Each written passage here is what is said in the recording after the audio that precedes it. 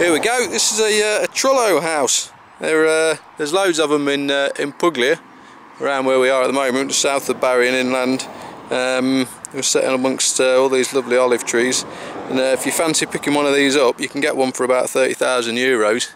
But they're, as far as I know, they're all UNESCO protected. So if you want to get one of the roofs rebuilt, it's going to cost you 15,000 euros just to do that.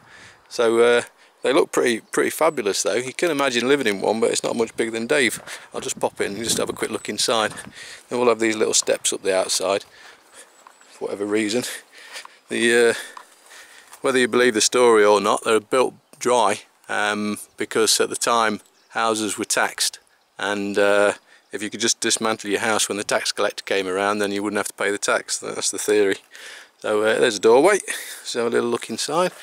This one looks like it's being used by the owner for storage. He's just got some bits of wood in it.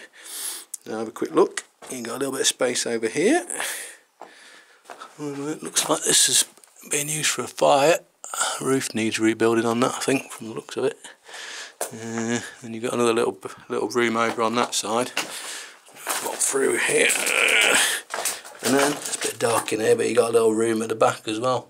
So if you want to buy one that's been done up, they're anywhere from about 60,000 euros up to, I don't know, I've seen over 100,000 euros. Not sure what this one would be. I guess it depends how much land you get with it. But there you go.